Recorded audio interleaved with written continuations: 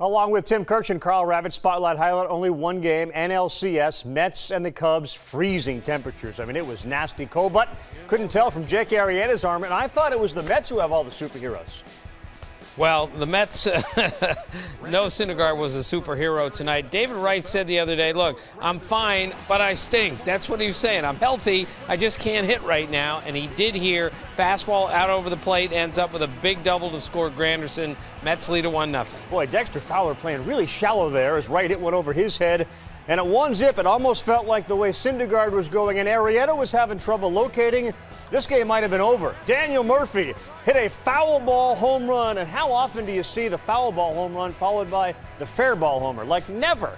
Right, and this one he just hooked inside, so he's got a homer now off of Kershaw, Greinke, Lester, and Arrieta in this postseason. Only two active players have a homer off of him during their entire careers. That's Carlos Gonzalez and Giancarlo Stanton. That's pretty amazing. That's a pretty good fearsome foursome that he's taken out of the yard. So Murphy with one hand on the bat does that.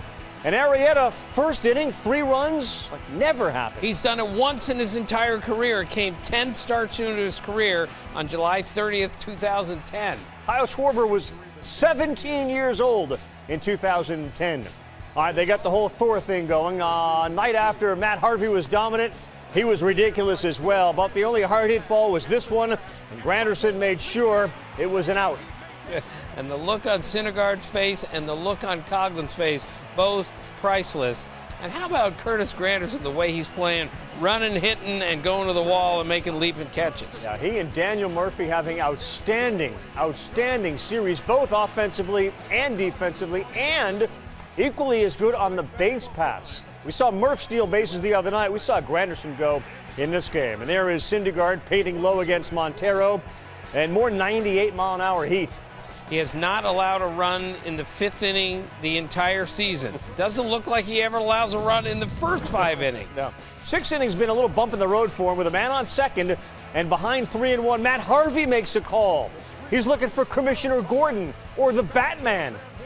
This one off the wall. Conforto sliding like Manny Ramirez once did to stop the ball. So no runs allowed in the 5th all year, 16 runs allowed in the 6th. That is weird. And they get Syndergaard out of the game. He did his job. John Neese, who warms up all the time, they brought him in. Good for him. Yeah, he's hot. Joe's looking for a little help behind the plate. Come on, Blue. Rizzo swung at that one. May have been ball 4, but a tough pitch. You're not going to not swing at it. Look at the Met crazies going nuts here. We're going to go up 2-0 if this keeps going. 9th inning of this one. It's every 9th inning we see Familia on the mound. And he has been so good in this postseason. 26 batters faced, 3 of them have reached.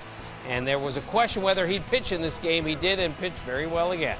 Very, very impressive, and sort of that sleeper hold that the Met pitching staff can apply to an offense. This is a Cubs team that came in rolling, and they've been shut down twice now. Right, and it just proves again, Ravi, in this year of the pitcher or these last few years of the pitcher, when the pitcher is locating and he has stuff like Syndergaard, it doesn't matter who he's facing. You can't hit that. That 98 painting down and away is unhittable stuff, much like Matt Harvey had in Game 1.